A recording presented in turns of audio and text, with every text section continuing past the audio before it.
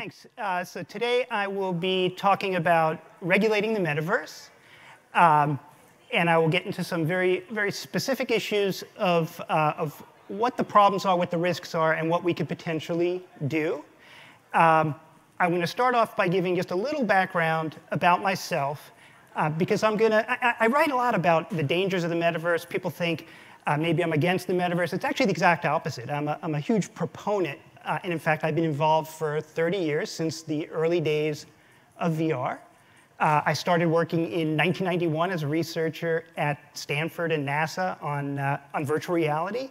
My early work was on early headsets, early vision systems. And I was working on interocular distance, the distance between your eyes, optimizing depth perception. It was really exciting during the early days.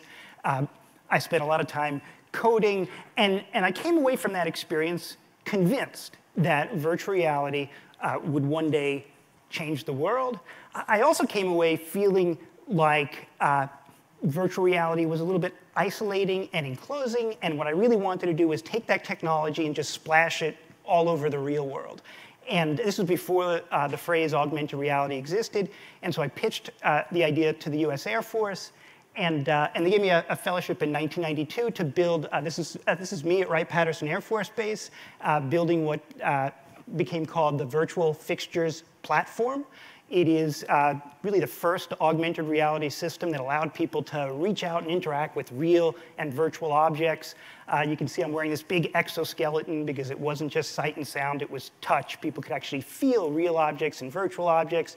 That too was an amazing experience. What was actually most important to me was that I ran a lot of tests with human subjects. And so they would climb into this exoskeleton, they would do experiences, they would come out, and then every single one of them would say, one day this is going to be the technology that changes the world, that virtual reality, augmented reality is going to be everywhere. I believed them. This was 30 years ago, and I founded Immersion Corporation, actually here in San Jose 30 years ago, as one of the early virtual reality companies.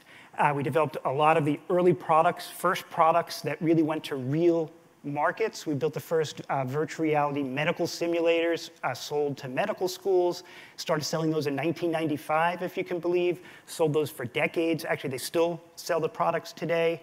We brought the company public in 1999, and it's actually still around today, 30 years later. It's probably the oldest VR company from the early days.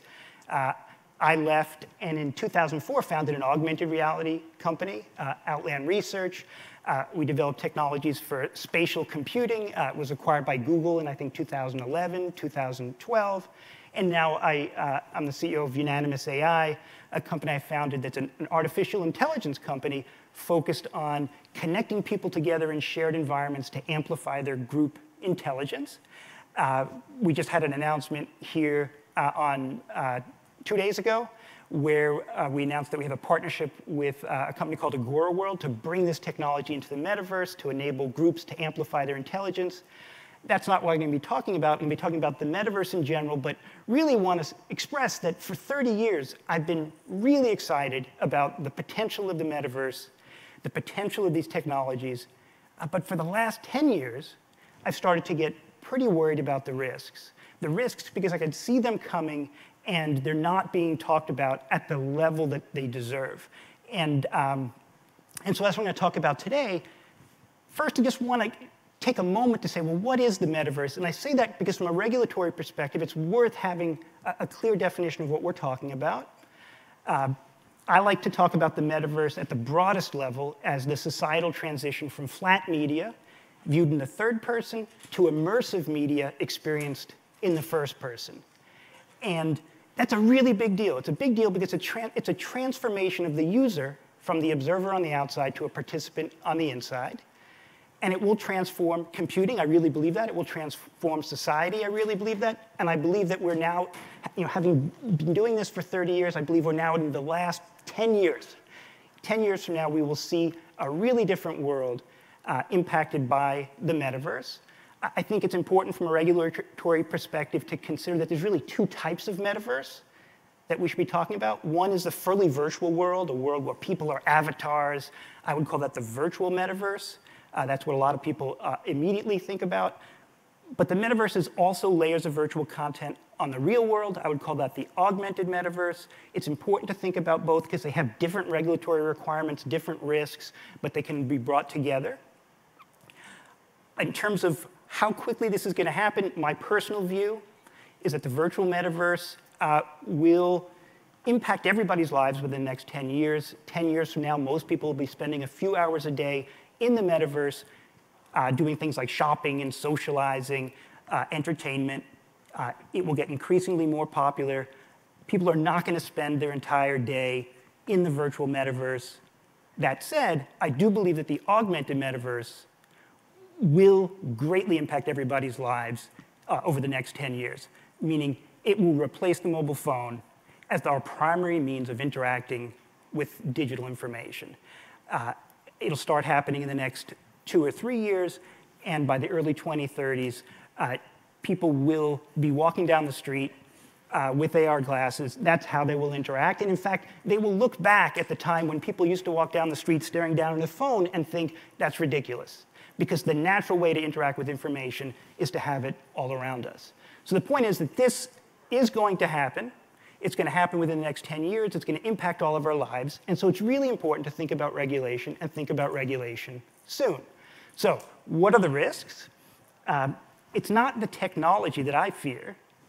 It's the power that metaverse platforms will have over the lives of consumers. And that power is really significant if we go through it in detail. And it's actually useful to just take a step back and think about social media and the lessons learned from social media. And I say that because 20 years ago, we all thought of social media as this utopian technology. It's going to bring the world together. It's going to democratize society. And it really did do those things.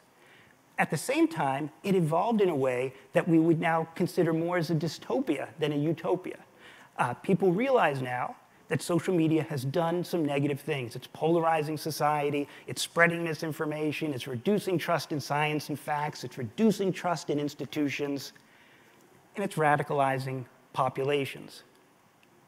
It's destructive to society. That wasn't the goal, but that's what happened. Don't take my word for it.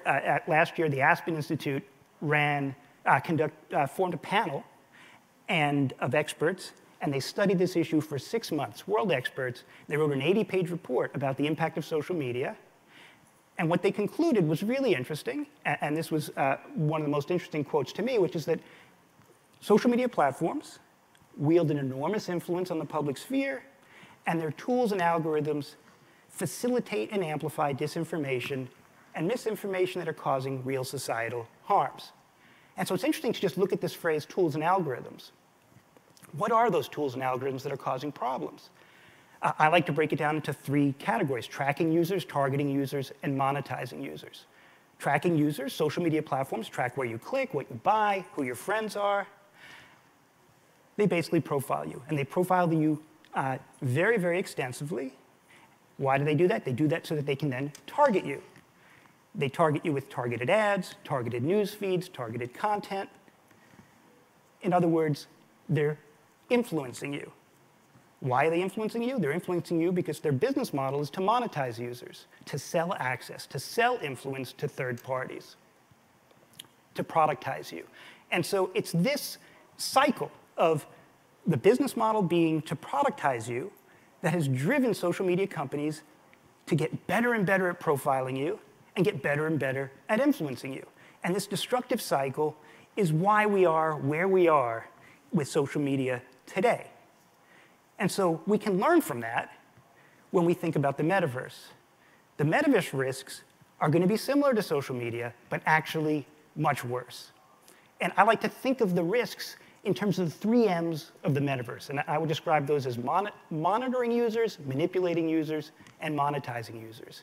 And these are very similar to social media, and they will have the same destructive cycle if we don't regulate social media before this gets built into the economics and ecosystems of platforms that are being built and launched.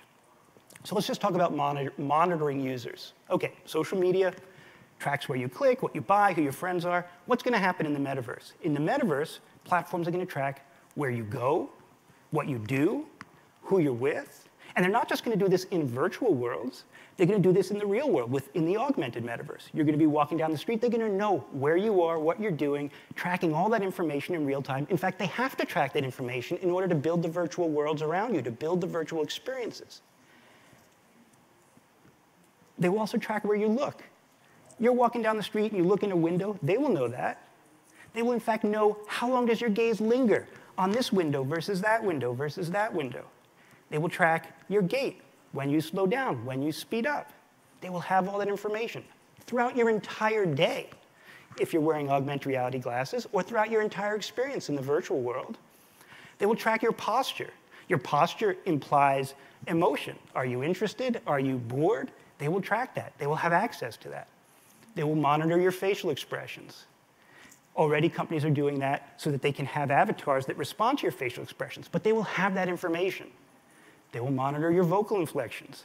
They will monitor your vital signs. And I tell that to people, and they say, no, that's not going to happen. Well, first of all, it already is happening with smartwatches. People voluntarily allow monitoring of vital signs. Those will be used not just for health things, but for lots of other applications. And there's numerous companies already building these capabilities into earbuds and headsets, monitoring vital signs. What kind of vital signs? They'll monitor your heart rate, they'll monitor your respiration rate, your blood pressure, your pupil dilation, your EEG. All of these things are happening. This will become commonplace in the metaverse. In other words, they will monitor your whole life. What you do, what you say, what you experience, and what you feel. That will happen, and if we don't regulate it, they can do whatever they want with that information. Yes, this is a privacy concern. It's easy to talk about the privacy issues, but this is actually much bigger than a privacy concern. Because what they will do with this information is then use it to manipulate users, influence, persuade. That will be the business model. So in social media, what they do is use this information for targeted advertising, targeted news feeds, targeted member invitations. In the metaverse, it's going to be different. Remember, the whole point of virtual reality and augmented reality is to fool the senses, to blur the boundaries between what's real and what's virtual. That means that advertising and propaganda in the metaverse will not be pop-up ads and promo videos. Advertising will be the tools of persuasion.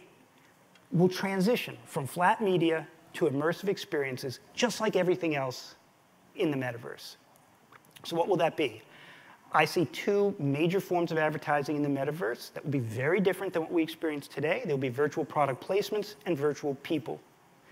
Virtual product placements will be targeted experiences that are injected into your world, promotional content that platform providers will put into your world on behalf of the highest bidder.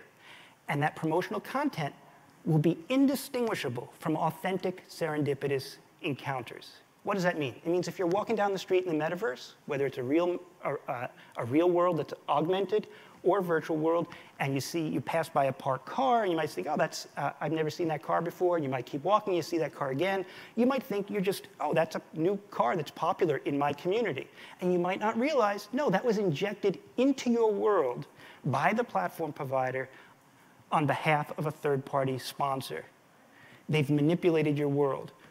Same thing, you could be walking down the street and see somebody drinking a Red Bull and walk and see somebody else drinking, and again, think that's just a normal part of your world, a serendipitous encounter. No, that was injected into your world.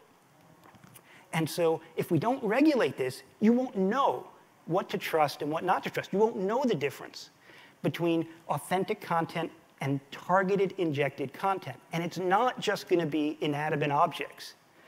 In addition to products, it could also be political propaganda. You might pass political posters, political shirts, and not realize that they were injected into your world. And it will also be virtual people, AI avatars. There's two forms of them. There'll be passive avatars. You could be walking down the street and hear two people having a conversation about a product, a service, a political message, a piece of misinformation. You might think you're just hearing people in your world and not realize, no, those were injected into your world, targeting you specifically. Other people around you are seeing something different in order to influence you or persuade you on behalf of a sponsor. There will also be active virtual people who engage you in promotional conversation. This will become one of the largest, most significant forms of advertising in the metaverse. You'll be engaged by an avatar. They will engage you in promotional conversation. And they will be indistinguishable from authentic members of the world. You will not be able to tell the difference between a real person and an AI avatar in the metaverse. And they will have access to all that profile data that we talked about being collected. They'll know your history, your likes, your wants, your needs, your behaviors. Those AI avatars will have access to that information when pitching you on products and services and ideas. And they will also be able to analyze your emotions in real time because they'll have access to your facial expressions, vocal inflections, vital signs. If this is not regulated, they will be able to use all this information to pitch you. And in fact, I say that they will pitch you more skillfully than any used car salesman. And if you think about it this way, AI's systems right now can beat the world's best chess player, poker player, Go player. What chance do we have as consumers if an AI avatar engages us in conversation, has access to our history, our personality, our behaviors, our tendencies, is reading our emotions in real time, our facial expressions, our blood pressure? They will be able to adjust their tactics and manipulate us more skillfully than any form of technology we've yet encountered. People tell me, oh, we'll be able to tell the difference between a real person and a virtual person. We won't. There was a study that was just published a couple months ago by Lancaster University and UC Berkeley, where they did a study where they had people look at AI-generated faces versus real human faces. They tested it on hundreds of people, and people could not tell the difference. They were indistinguishable. And that was actually not the scary part of the study. The scary part of the study is that they then asked people, which faces do you think are the most trustworthy? And people, by and large, said that the virtual AI-generated faces were more trustworthy than the real people. So what are advertisers going to use? They're going to use AI-generated faces, virtual spokespeople, because they're more trustworthy, and they're cheaper, and they're faster, and they're easier, and they'll have access to AI algorithms that can adjust in real time. This will happen. So what does it mean when we talk about regulating the metaverse? Well, I just talking for a moment about monetizing users. So in social media, monetizing users is targeted advertising. That's the revenue model. We have every reason to believe that metaverse platforms will follow a similar business model, targeted advertising. And in fact, this advertising business model, whether it's just part of the metaverse or the whole metaverse business model, is what drives this process of monitoring users and then drives selling virtual product placements, virtual spokespeople, and other promotional experiences. And so when we talk about regulation, it's worth pointing out one non-regulatory solution that would be very, very helpful to making the metaverse safer for consumers, and that would be to get rid of the advertising business model. And again, I want to say I don't blame social media companies for having adopted the advertising business model. They did that because consumers didn't want to pay in the early days of social media, and consumers preferred advertising. But hopefully we've learned our lesson, and maybe we would consider monthly subscriptions, because or other business models, because if you don't have an advertising business model, there's less incentive to monitor users extensively, and therefore less incentive to hit people with virtual product placements and virtual spokespeople. So that's one path. I think it's hard to predict that the world will go in that direction, which is why I think we need to really consider regulation of the metaverse. So again, for regulating the metaverse, let's think about regulating the monitoring of users. There's two types of monitoring. One is monitoring your experiences, where you go, what you do, what you look at, how long your gaze lingers. Well, I believe that there should be required transparency. Platforms should need to reveal to users what is being tracked and when it's being tracked, and not through a click-through that they do when they first sign up. It should be revealed and obvious all of the time. They should be reminded if they're walking down the street and they're being tracked, what stores they look in, what windows they gaze at, how long, they should know that's being tracked. In addition, I believe there should be no profiling.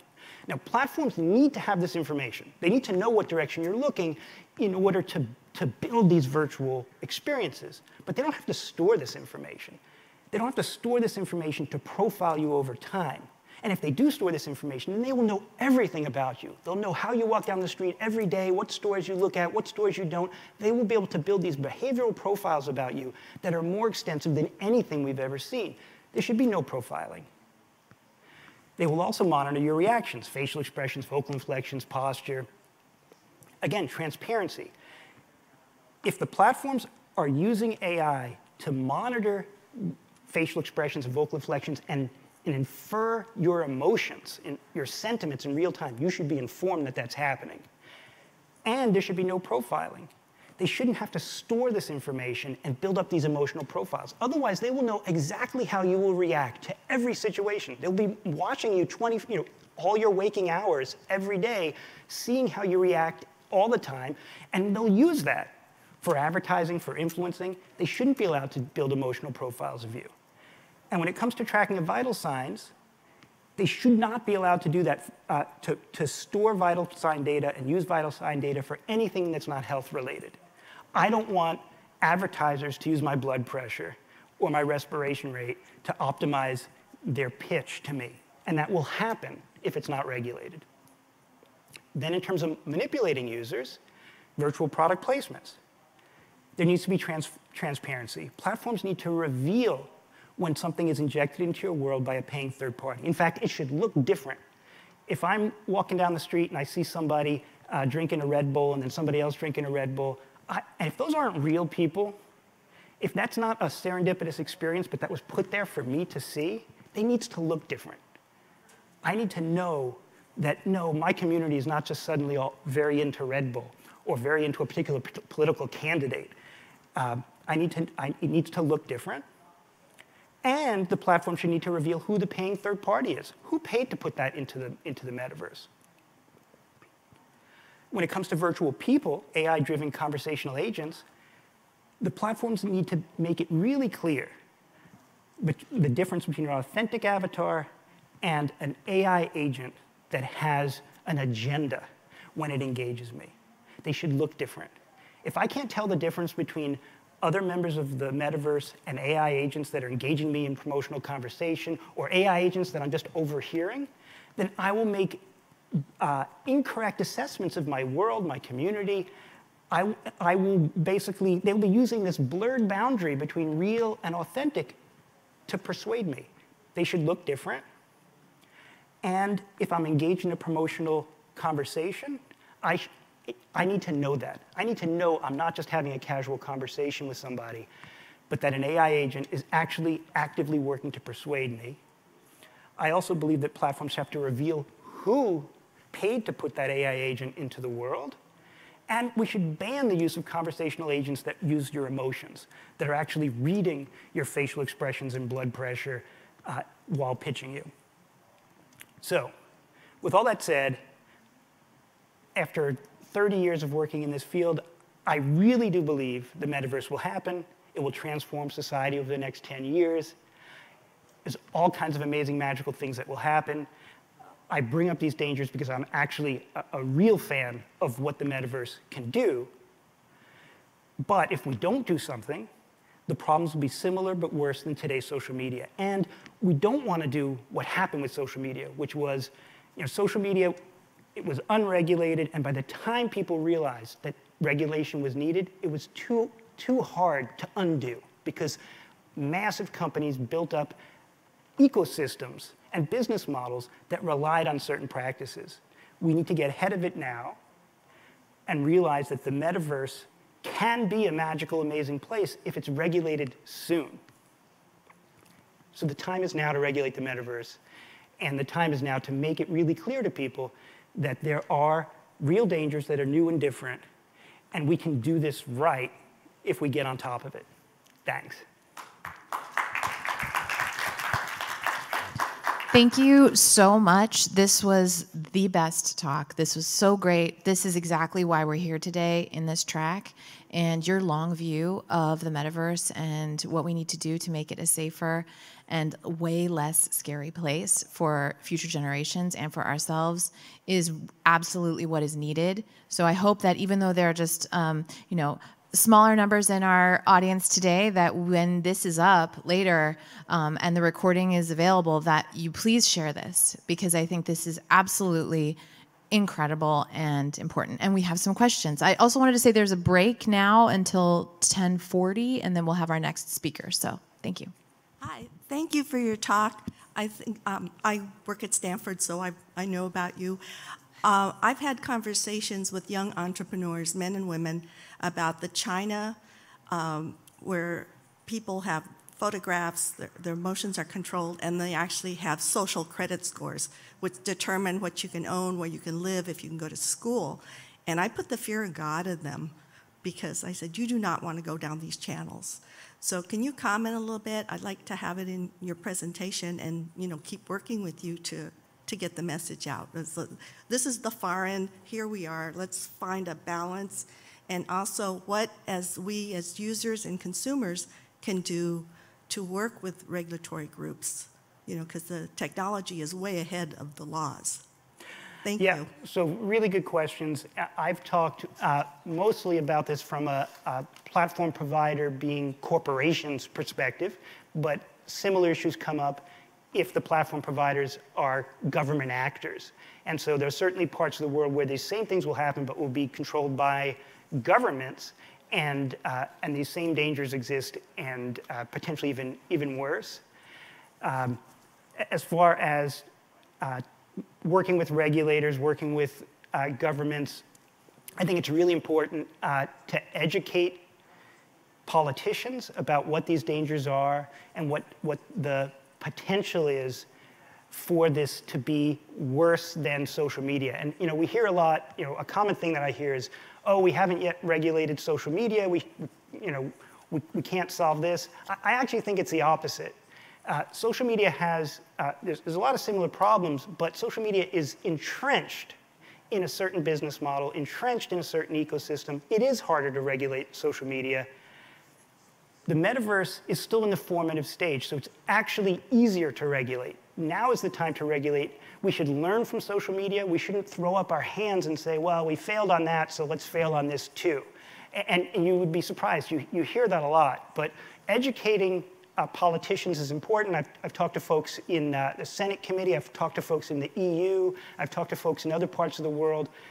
And the people who will listen agree that most politicians really have no idea what's coming, and we need to educate all of them. Thanks very much for the talk. I guess this is on. Oh, there we go. Thanks so much for the talk. Another area that I think is really ripe for regulation is accessibility, because I know that's something where we've been playing catch up with a lot of the existing formats, and it's right now is the potential to get some of this embedded from the get-go. So what do you have in mind in terms of the ability to regulate accessibility and other positive practices, and not just curbing the negative ones? Yeah, I mean, accessibility is a really important and really difficult issue in the metaverse. And so it's great that people are pushing that and asking about that, because, as we move, again, if the metaverse is this transition from flat media to immersive media, and everything goes from 2D to 3D and everything becomes spatial, then these accessibility issues become even harder, bigger challenges for people who have, especially if they have sensory deficits. And what we need to do is just remind people, remind platform providers, remind developers that the metaverse needs to be accessible to everybody. It needs to be accessible if you're blind, if you're deaf, if you have mobility problems, and it's hard. Yeah. Yeah. Hey, my name is Ruth. Thank you for this. It's terrifying, but very important, and good to name the details of where we could get better. I was thinking as you were talking about how earlier and less there's that concept of uncanny valley, where we're just instinctually repulsed by something about the environment in that artificial reality.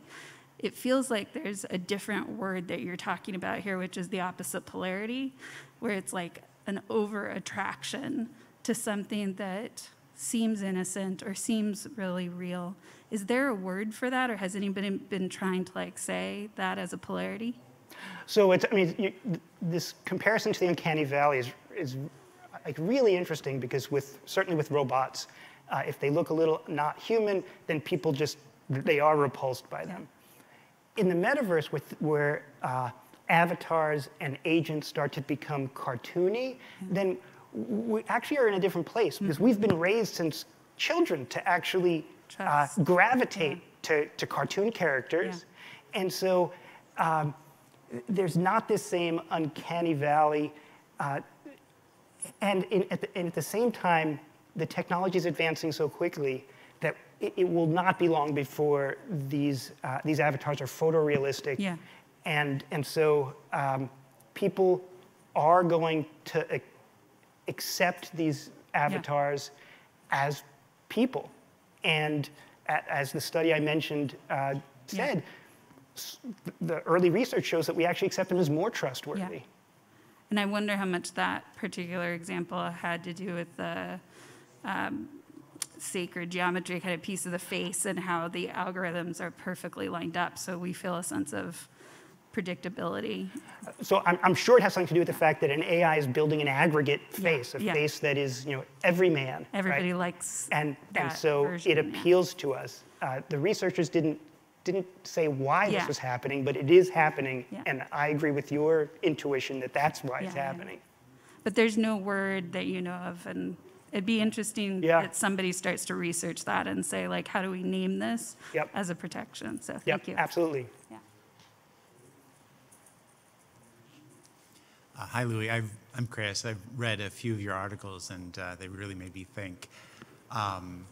So one of the things it seems like to me is that a lot of people that are going to fund the metaverse in terms of the hardware that's really needed in AR and VR are the same groups that right now are working off of advertising-based models.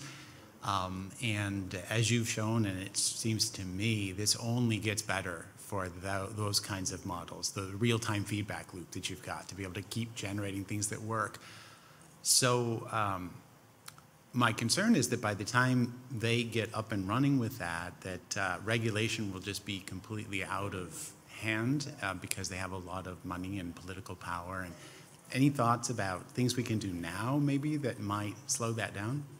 So, I mean, I agree. If metaverse platforms rely on an advertising business model, then they will be motivated to get as good at persuading people as possible. And the tools of the metaverse, which blur the boundaries between what's real and what's fictional, would be the most persuasive tools that we've ever seen. And so the best thing that could happen is either for consumers to be willing to pay for subscription-based platforms where there is no advertising, or just to demand no advertising. So if it could bubble up from consumers, that would be great. The other is to push for regulation, and to push for regulation early, before these get built into the ecosystem. Because when a massive corporation relies as their core of their business model on advertising, then they're going to be incentivized to maximize their ability to profile people through tracking, and their ability in the metaverse is scary for profiling, and to maximize their ability to persuade people through these targeted immersive content, which is also terrifying.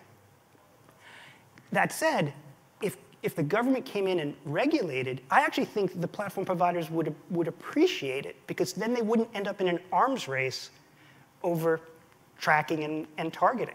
They would end up all being forced to have different business models. And I think they'd probably appreciate different business models. Again, I don't feel like the social media companies set out to create this dystopian situation. People did not want to pay for subscriptions, and there was no regulations that stopped them from an advertising business model, and so it evolved organically the way it was going to evolve. And so regulation could actually be good for corporations, good for consumers, good for everybody, but it has to happen before the industry matures. Thank you so much. Is there one more question? Okay, Last question. Thank you. Hi.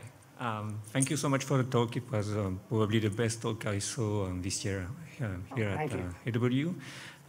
You talk a lot about regulation, but is there not also part of education to the people? Because maybe one of the issues with social media that appears that usually in life, your parents just told you what you should do and what you don't, and how to deal with the difficulties of the life. But for the social media and internet, most of the parents that we had at that time were not aware of that technology. They were blank. It will be probably the same for Metaverse. So should we have also some kind of educational program coming from either the organization or the countries to help people understand what are the risks? So, I mean, I agree. Education right now is one of the most important things. It's educating consumers and educating politicians, governments. Educating consumers, I think, is important if you can see where this is going, if you can see that a metaverse platform will basically have the ability to watch what everybody's doing. It's the most power that any company will ever have had. They'll be able to watch what everybody's doing in real time, who they're with, where they are, and potentially monitor facial expressions, vocal inflections. If consumers realize that, they'll demand something different, right? They'll demand something different, and if somebody offers a safe metaverse, a metaverse that doesn't do that, then that metaverse will get the user base. It's when people don't think about it, they don't realize that the level of tracking that will happen, that they'll just become users, and then they'll just accept the consequences, which is really, again, we can learn from social media. We can learn that we didn't know what the consequences were going to be. We didn't know how the business model was going to evolve. But we shouldn't get fooled twice, right? Like we can see this coming. We should educate people that we can see this coming.